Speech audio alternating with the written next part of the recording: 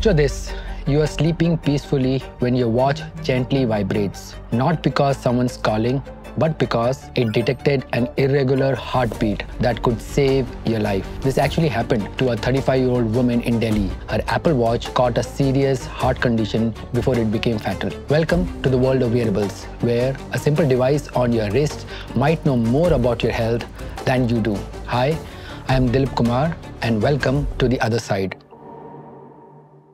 Today, we are discussing wearables, those small devices we wear on our wrist, fingers, or even our ears that are changing the way we take care of our health. We will cover why Indians are using wearables like never before, how these devices work, and how to decide which wearable to buy and what the future holds for your health. Whether you're thinking about your first fitness band or wondering if expensive smartwatches are worth, this episode will help you make the right choices. So, why wearables are taking off in India? Over 100 million Indians have diabetes. Nearly 200 million of us live with high blood pressure, and lifestyle diseases are becoming the norm, not the exception. In this environment, wearables with the most advanced technology aren't simple nice-to-have gadgets anymore.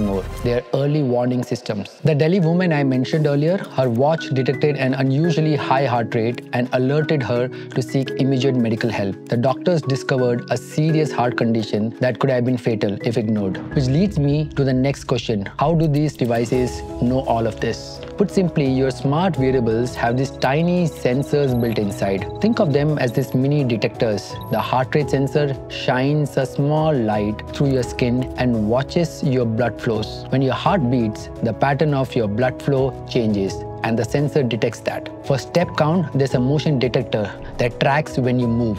For sleep, it combines your movement patterns with heart rate to figure out if you have a quality sleep. What is that? Deep sleep, light sleep, and REM sleep, or you're just awake. All this information goes into your software that learns your patterns over time. So instead of just saying your heart rate is 80, it might just say your heart rate is higher than usual for this time of the day.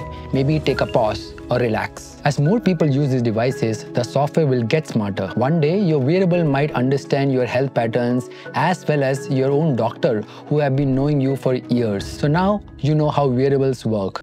Now let's understand how to choose the right wearable for yourself. Before you get lost in this universe of features and prices, ask yourself one simple question. What problem am I trying to solve by using a wearable? Start with your health needs. If you just want to move more and sleep better, a basic fitness band around 2000 to 3000 will do just the job. You will get step counting, sleep tracking, and basic heart rate monitoring that's accurate enough for general lifestyle wellness.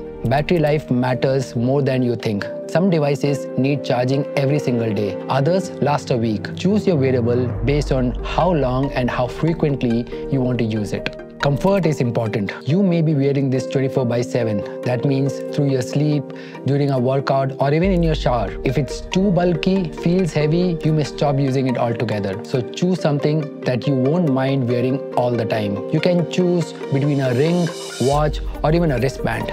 Match it to your lifestyle. Consider what activities you actually do. If you swim regularly, make sure it's waterproof, not just water resistant. If you run outside, GPS might be worth that extra cost. But don't pay for features you are never going to use. Buy from brands with great after-sales services. When it breaks, and it eventually will, you will need someone to come and fix it for you. And one final tip, whatever you buy, use it for at least 3 to 4 weeks before judging its value. The real insights come from patterns, not individual readings. Your device might show that you sleep poorly every Sunday night, or that your stress spikes during specific meetings. That's when wearables become genuinely useful and add more value to being just a fancy step counter. So Dilip, what wearables do you use? Well, personally, I use a ring, a smartwatch, sometimes even a band. But maybe I'll create another video about the universe of wearables I use. Now, before you rush to buy your wearable, let's discuss a few challenges you need to be aware of. By the way, about 30% of people eventually stop using their wearables. The reason is that the constant notification and the data becomes noisy instead of being helpful. A notification like your heart rate variability is low or your sleep quality was not good enough can cause anxiety issues to some people. This is the time you may want to seek expert help to interpret your wearable data. The good news is that many of these issues can be managed. Buy from trusted brands with good reviews. Customize your notifications to reduce your noise before connecting your devices, especially if that's something that bothers you. So, what's the future? The future of wearables look incredibly exciting. Mental health is one of those areas where wearables are starting to make a real difference. Devices like your Fitbit Sense can detect when your stress levels spike and suggest breathing exercises. Some new devices are being tested to identify early signs of anxiety or depression through changes in your movement patterns, sleep, and your daily routines. Invisible monitoring is coming. Smart rings are already popular because they track everything without looking obvious. Soon, we might even have health sensors built into glasses, clothing, or even temporary skin patches. Predictive health is the future. Imagine your device is telling you based on your sleep and heart patterns, you might be getting sick in 2-3 days. Before you feel any symptoms, this may be a good time to pause and relax. Here's what I find most exciting. Wearables are uniquely positioned to help with what really matters for better health span. Longevity is 80% lifestyle choices and 20% medical interventions. Most health solutions focus on the 20%. That is the pills, procedures, and treatments. But wearables could help you with the remaining 80% by tracking your sleep, movement, and stress so that now you have the data to fix what is broken. Imagine a future where your device gently wakes you at the perfect point in your sleep cycle.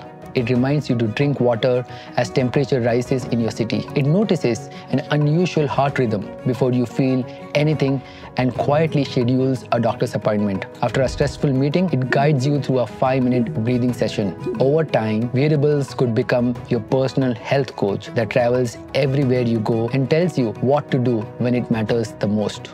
By the way, technology is just a tool. The most expensive smartwatch in the world can't help you if you don't prioritize your own health. Start simple and stay consistent. The real value isn't in collecting the data, it's in using the data to live better. Thanks for tuning into The Other Side. If this helped you to think about wearables differently, share it with someone who might benefit. Until next time, keep moving toward better health, one smart step at a time.